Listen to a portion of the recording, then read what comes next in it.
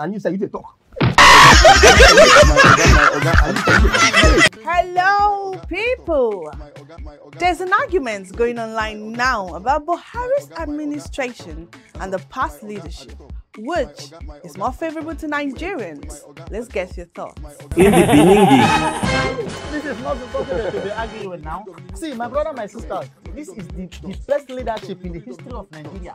Yes, this man has done so, this body has done so much well. Now look at it. In the history of Nigeria, have you ever seen or a man that introduced food trading and trade whatever, where they pay traders 10,000?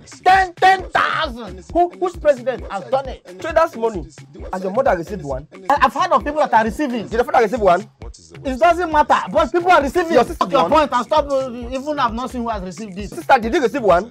Now go stop, make your point and stop asking me. Okay. Now let us go back to the past leaders. No, Obasanjo.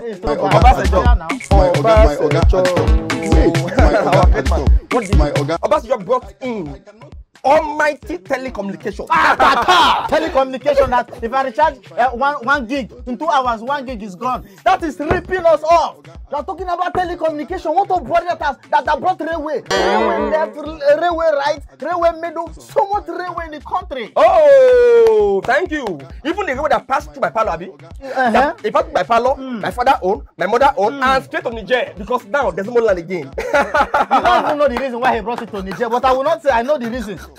Make your point. Okay, let us go to our father of democracy. Good luck, Ebele Jonathan. The man brought in PVC. Because why? You see, the same PVC that is voting him out. Oh my God! I said something now. The same PVC that is voting him out. They rig it now. Rig again. Yes, now. It was rigged. I don't say that. What do you mean? You are saying he was voted out because of his incompetency. No. I said no. No. It was rigged. Which kind no? He was rigged. He left the government because he was not doing well. I said he was rigged. I said no. He was rigged. I said one that have a monopoly of violence. I came prepared for it because I know you are going to be violent. Let's leave this argument and ask a few words. Which is better in your opinion? Oh, there's no basis for comparison between the two administrations. All right, you just look at the what is going on in the country. Okay. You see that Nigeria has never been better than we are now. Nigeria this country is now beautiful, as in everything is working perfectly. If you want to talk about security, everywhere is secure and safe. Now what, this one shocked me.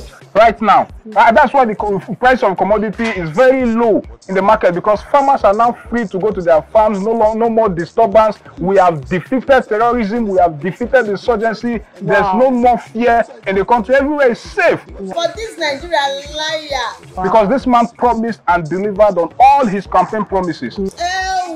Right now, people are calling from abroad and asking, is this Nigeria? I will say yes. Nigeria is beautiful, it's amazing, because this man is working and delivering on his promises. With 200 naira, you can enjoy 3 square meal. Beautifully. Depending on what you are eating, but you can enjoy good food. Just 300 naira. He told us he was going to make $1 to be 1 naira. So how much is $1 now to 1 naira? Ask Gogo. You don't know the answer to that one. Go check it out online. Everything is working beautifully right now. Perfectly.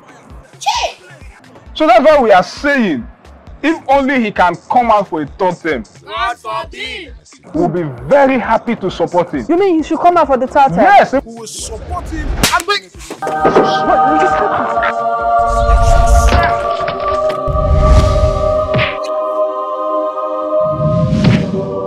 Are you okay, sir? Sir, excuse me, I'm not done with the interview yet. Why are you Excuse me, I'm not done. Excuse me. People like you are just making our past leaders look like saints because of Buhari administration. And you say you dey talk.